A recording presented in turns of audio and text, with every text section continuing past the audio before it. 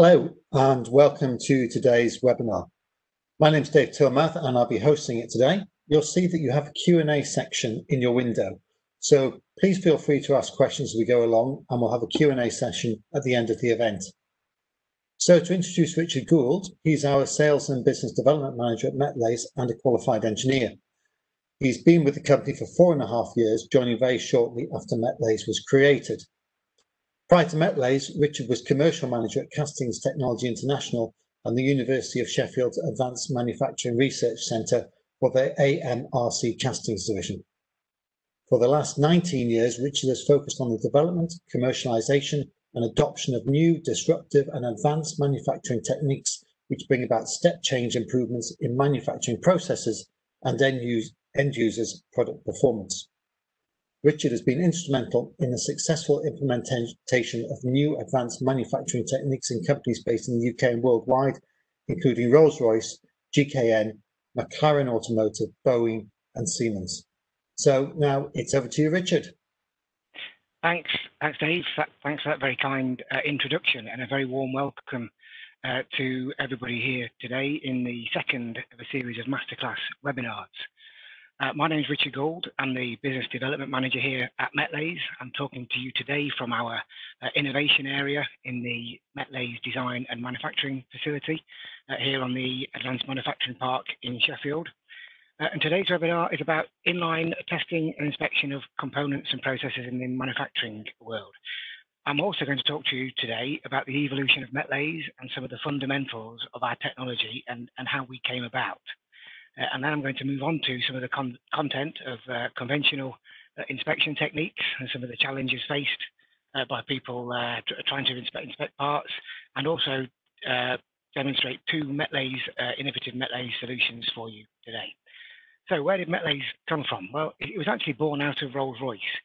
Rolls-Royce invented a new manufacturing technique to help them with their building of fixturing and tooling in their Hucknall sheet metal works division. And it actually delivered some really good benefits to Rolls-Royce in their manufacturing processes and in some of their problem solving. So Rolls-Royce wanted to spin out this manufacturing team of 6 engineers so it could grow and diversify into multiple sectors. And to cut a story short, to today, we've grown from 6 to 30 engineers in the space of a few years, and we're now in multiple different sectors such as aerospace, automotive, medical, energy, and so on. The actual process itself is based around Rolls-Royce's patented mechanical joining features. These joining features are cut into the laser cut into the edge of predominantly stainless steel 2 or 3 millimeter sheets. It's exceptionally accurately cut to up to 10 to 20 microns. The technique allows us to do very, very rapid production of tooling and fixturing and engineering solutions. We also exploit the specific properties of multiple different materials. So while most of our fixturing solutions are made of stainless steel, we also exploit the properties of materials such as titanium for its lightweight nature, but also because of its springy nature. So you can see the spring in the center right of the slide here. The specific design and shape of that spring was to meet the very specific requirements of a customer's issue on that day. So we are able to provide a clamping force, for example, to a very precise need. And in the world of holding parts for measurement, making sure that there's no distortion induced in a component is absolutely critical. So our ability to use titanium springs to create a very precise clamping force is essential. The speed allows us to iterate our solutions very, very quickly. So if you imagine a typical tooling manufacturer may take a week or so to build an element of a tool to do a test. If you can imagine the same process at Metlaze, one of our engineers may come in one day and design a subsystem on their CAD station, and then either within the same morning, certainly within the same day, they can actually build that subsystem and test it. And that allows for a very fast iteration of our solution, meaning that the end solution is often better than even we suspected or we believed or our customer believed was possible at the beginning of the project. Over the last couple of years, since we became Metlaze, we have also developed our own digital manufacturing technique, which is pretty much involved in every aspect of a Metlaze solution today, and I will be talking more about that shortly. So the actual mechanical fixings you can see here. So we have the twist dowel, which is essentially a T-section cut into the side of the stainless steel, protrudes through a perpendicular sheet, and then the top end is twisted over. I have a short video to show you of this after this slide. The slot rivet that you can see top right, this is a very rigid and permanent fixing, whereby we actually deform the fixing itself to create a rivet feature. We have the screw lock that you can see bottom left. The small cutout image that you can see there is where we've actually laser cut the thread in the perpendicular adjoining plate there to create a joining feature that you can take apart many times. And then finally on this slide we have the countersunk version, which produces a flush, effectively a flush screw lock fixing, which is very useful if you wanted to create a base, or if you want to have a flush surface for maybe some linear actuation to happen on the top. The accuracy that we can achieve here is around 10 microns, and if you imagine that a blood cell is around 8 microns, that gives you an impression of how accurate this actually is. And the other absolutely key point here is that there's no welding involved whatsoever in our assembly process, which would then induce the warping and twisting. This short video that I'm going to show on the next will loop, and it's showing one of our engineers. It will loop. There we go. So it's looping, showing one of our engineers actually building an automotive chassis welding fixture. You can see how they are just basically twisting over the twist dowel, as we call it, and the elements to this fixture were very likely cut that morning, and this whole fixture would have been built in the space of a few hours. These images here show demonstrate an application for our slot rivet. This is a machining fixture at the Boeing Sheffield machining facility across the road, based across the road from us. And the key point that you can see from the blowout image there is that this is not a solid lump of material. The slot rivets that you can see protruding through on the bottom right image, they're actually supporting a structure underneath. And this is where our design engineers have used an optimized topological design technique to only put material where material is needed to withstand a force. The resultant is that the fixture produced in this technique, this fixture that you can see here was around 12 kilos. The equivalent fixture used over in America was around 120 kilos. So it's around a tenth of the weight of a typical fixture, providing the same performance. So the digital technology, which is I'm going to be going into that in quite a bit more detail later on. But effectively, what we have with our mechanical technology is something that is rapid and accurate. And what we did not want to do is slow this down and make our mechanical solution less powerful by overlaying it with a slower to implement digital technology. So we've effectively created our own technology, our own digital capability here that you can see that I will be going into more detail shortly. So how do we actually apply these technologies, this process? Well, it's in three ways, and I'm going to work up the slide here. So customized solutions. This is where we may get a phone call from a customer who knows our capability and the flexibility of the process, and ask us just to come and solve a problem.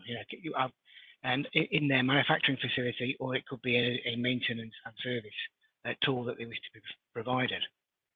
The second one, rapid tooling and development. This may be where we are working with a client to fit out a new manufacturing facility, or where our engineers would go into an existing production facility and assess, from a consultative engineering point of view, a production process, and look to use then METLAY solutions to improve that process, whether it be productivity or reducing defects or creating some better solutions.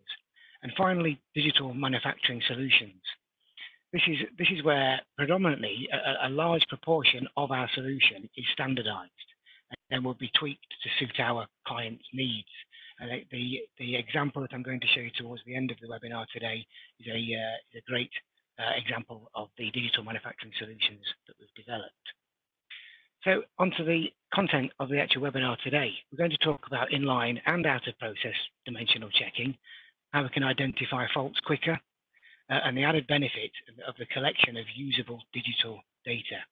I'm also going to talk about some of the conventional fixturing and optimized METLASE solutions and some of the challenges that are faced using conventional fixtures for the dimensional inspection of components, and also how METLASE has created some bespoke digital solutions.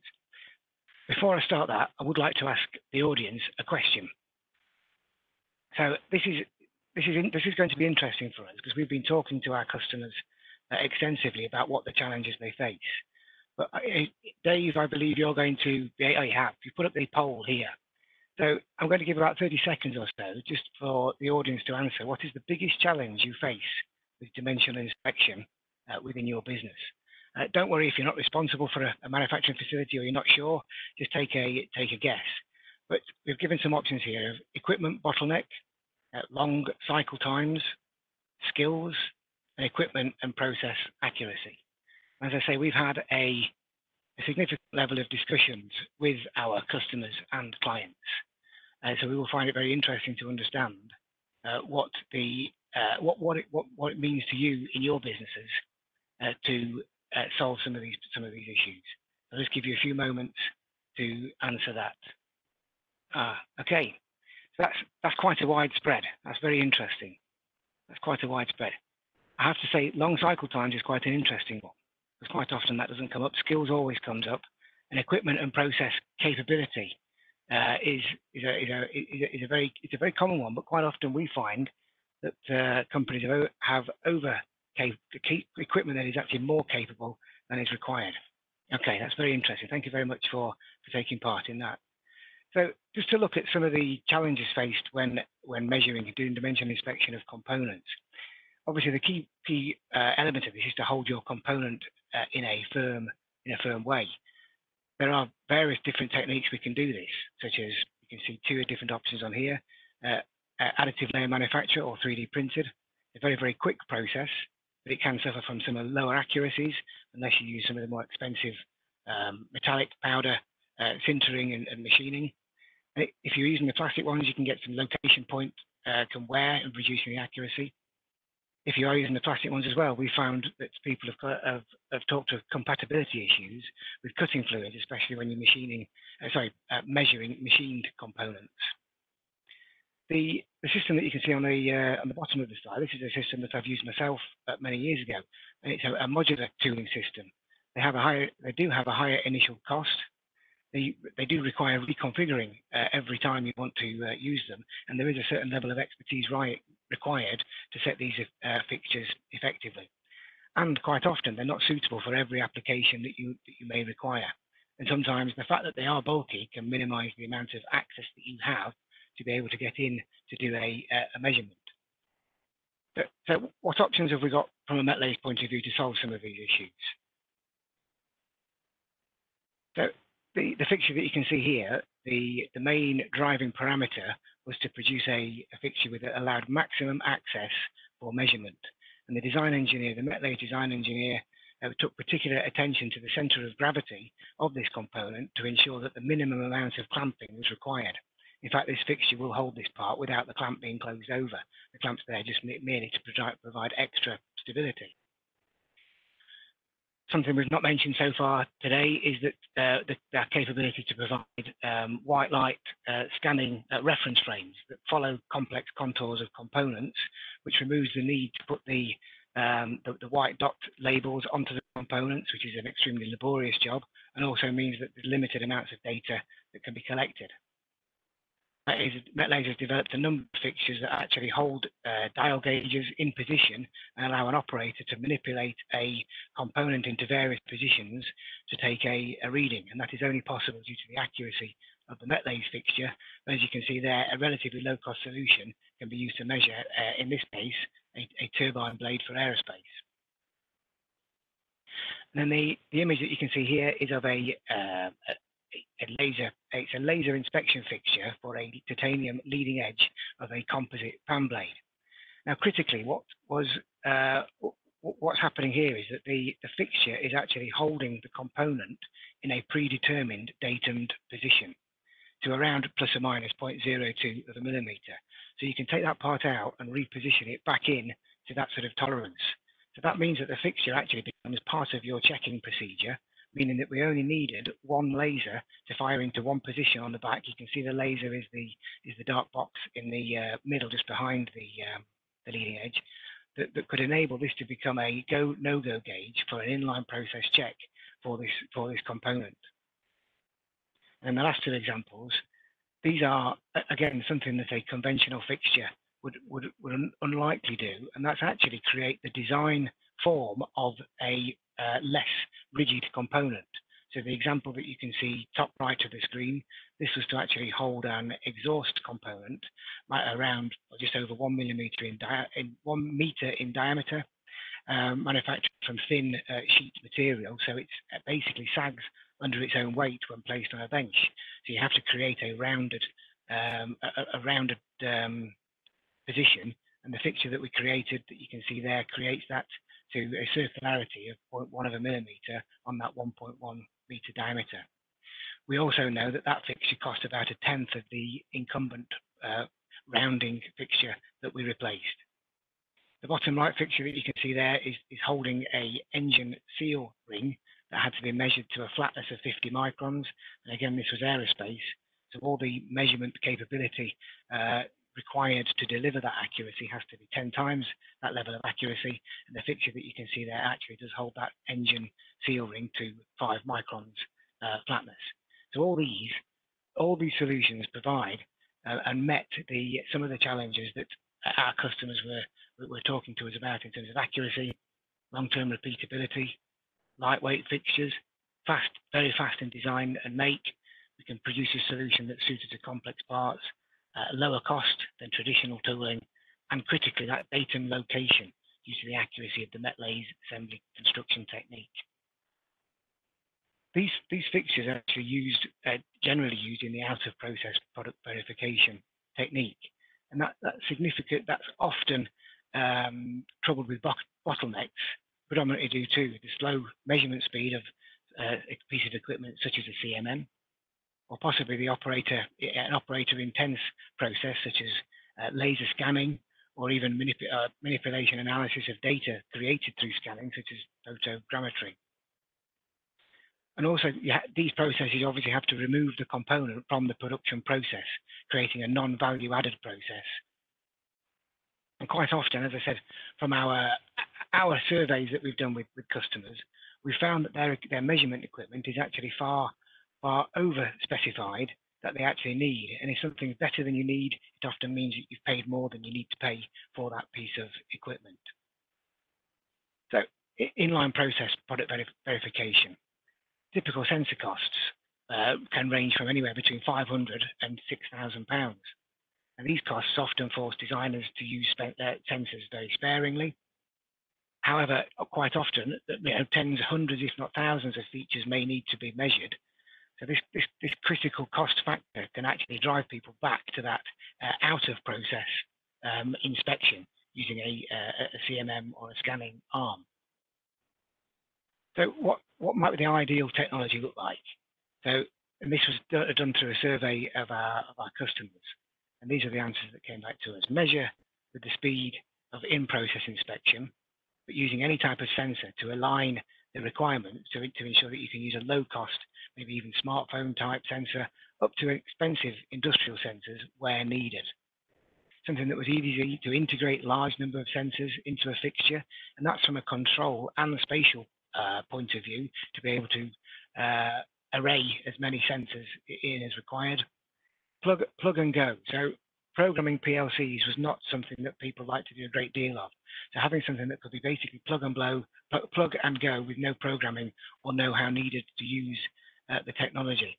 This also is a very powerful part of our process, because it means our mechanical engineers can create a digital solution without having the need to be a mechatronics or cybernetics engineer. And then lastly, web enabled, so we can future-proof our solutions to enable machine learning. So these were the parameters that we set out to meet when developing our own digital technology. I can introduce to you MET Elements now. So what we've managed to achieve here is to create a fixture, so a mechanical fixture using a MET-LASE mechanically joined fixture that can hold a high density mesh of lower cost or fit for purpose sensors within an industrial environment. They are unlimitedly scalable through their hot swappable and plug and play sensing techniques, always connected via a web-based platform. And this is made possible because we've developed basically our own controller for each sensor. So every single sensor that we have within our systems has its own control system. And that's what creates the ability to daisy chain them on and create this hot swappable plug and play system. The example that you can see here is a demonstrator, the Metlaze demonstrator. In the bridge, the archway that you can see, within those two red rectangles in the structure of that archway are two low-cost infrared sensors. The third sensor is actually behind the sample plate that you can see the ML logo on, positioned underneath the archway. And then the final element is the button that you can see on the front. So this system is a four-element system. And then finally, you've got the web dashboard. The short video that I'll show next on this slide is effectively showing this system, is demonstrating this system. So my colleague is actually going to basically set up the elements within the demonstration here. So we're actually plugging in the sensors. See the white list on the top left-hand screen of the laptop on there gradually populate as it picks up the fact that there are elements being plugged into it. And now my colleague is going to place underneath the archway there a good part. So this fixture would be on the production line. The operator would push the button, the sensors would operate, and the operator would get a green light telling them that that part was compliant. And then visually, this part is almost identical, but we've actually put a defect in there to know that our demonstrator would pick it up as a bad part. But crucially, all that data is going to a web-based platform. So when a defective part was found, then the operator has the ability to identify this to the manufacturing engineer, or even alerts can be set up in the software to demonstrate to the manufacturing team that they have an issue. This is the system in a production industrial environment. This is for an automotive composite application measuring preforms. So this fixture gets placed on top of a preform composite element that is just before it's about to go into the resin injection molding tooling. So this is determined that over 120 points, this component is compliant, and it does that in a matter of seconds. The final demonstration I'm going to show you here is a project that we did with our sister company, Kautex Unipart Limited, KUL Limited, down in Coventry. This company produces many hundreds of thousands of fuel tanks for Jaguar Land Rover and Mini in the UK. The exam question posed to Metlaze was, can you help speed up our inspection process? You can see this video here that's just on a loop. The manual process it's a fairly labor-intensive process, and it's currently taking between 45 minutes and 1.5 hours. There's a couple of key points that I want to highlight from this video. The operator there, you can see, is using a pen and paper to record the data, which makes it very unusable. Also, there's no actual physical measurement being taken. These plungers are just dropping down to the surface of the tank, and if they are in a green band, they're good. If they're in a red band, they're bad. So it's purely giving each feature a go, no-go result. So moving on to the Metlaze solution, we actually created a digital clamshell similar construction using the Metlaze joining technique, where we embedded 49 different sensors into the structure of the fixture, and we took the process from around 1.5 hours down to 4 seconds, and crucially, actually capturing the data and taking it into a cloud for process improvement. The video we can see here is of this fixture in operation. So the operator is placing the tank into position, and it's going to be positioned in a precise datum place using the base of the structure of the fixture, but also the clamshell lid. Then the operator will press the button and those 49 points will be scanned within those few seconds. Absolutely crucial. That gives the operator the go, no go, that their process is compliant in a very short space of time. But very importantly, those 49 points of data can be used because they now go off into the web interface and become usable data to do process improvement. If you imagine the scenario that maybe, I don't know, sensor 20 measures 0.2 of a millimeter positive on day one, still within the tolerances of this specific component. Maybe on day two, that's drifted to 0.4 of a millimeter, still compliant component being produced within a potentially a band of a few millimeters. But if that trend continues, we can actually set alerts in the web-based software that would alert the manufacturing team that there was an issue and that their process was actually drifting. And that's actually in place now. The next stage on from that is to actually connect the data from this fixture directly into the blow molding machine to potentially understand the process enough that it can control itself and not produce a defective part, but it's constantly using a closed loop to improve it. So, in summary, METLASE, bespoke digitized dimensional inspection gauges, are a cost-effective way to rapidly inspect components. And the fact that they are so cost-effective, it often means that there's no need to take them offline into an inspection department, as it can occur so fast and cost-effectively, it can happen online. And if I were to say the biggest takeaway today of this webinar for the audience would be the fact that this data is usable data collected and has a huge value to your business to enable a step change improvement in your process control by using that data from your dimensional inspection process. And I'd like to thank you very much for listening today and also open up for any questions. Well, thank you for that, Richard. As per usual with your presentations, I'm always fascinated, even though I work with you day in, day out, and there's always something new to be learned. The tank automotive jig that you showed us there, how long does it take to build one of those, to create and build it for a customer? So those fixtures, I mean, once we've designed the main structure of that fixture, to actually build one will probably take anywhere between 1 and 2 weeks. There's no long lead time items, and most of the capability required to produce that is within our own. It's within the METLASE facilities. So we don't have any subcontracting times or any other processes. We're in charge of our own destiny, so to speak. Indeed. And could that be built into a manufacturing process so it sort of fed back the data directly into the manufacturing process to make inline adjustments? Yeah, absolutely. I mean, this fixture here is a demonstrator. The next stage of this program, this fixture will actually be literally in the production process line. The demonstrator that you saw there was obviously, it was still in an inspection department. The one we're working on now will be inline, and that data will be fed straight into the blow molding machine to keep the process compliant. You said as well there were 49 sensors on that device, and you also talked about the cost of them earlier. That sounds like there's an awful lot of expensive sensors in there. Is that right? Well, actually, because the blow molding process, the accuracies required are fairly loose. Certainly, from METLASE's heritage is aerospace, but so to us they were relatively loose. We were talking a few millimeters. So we identified sensors that were significantly lower than the sensors we were talking about earlier in our presentation. You know, often a tenth of the cost.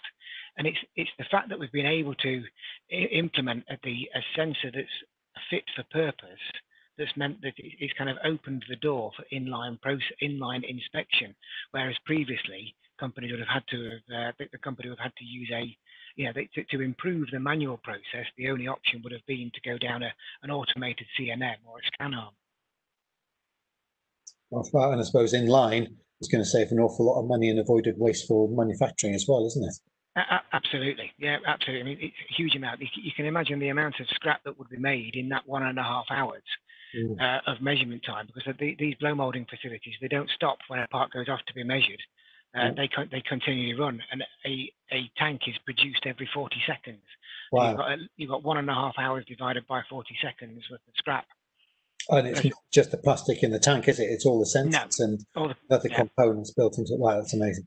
Well, we've had no other questions in from the audience, but I would say to the audience members that we'll be sending out a form later on tomorrow, together with a link to the recording of the video, so you can ask us direct questions later on and watch the video on demand if you should require. So thank you very much indeed for everyone attending, and that is the end of the webinar. Thank you very much. Thank you, Dave.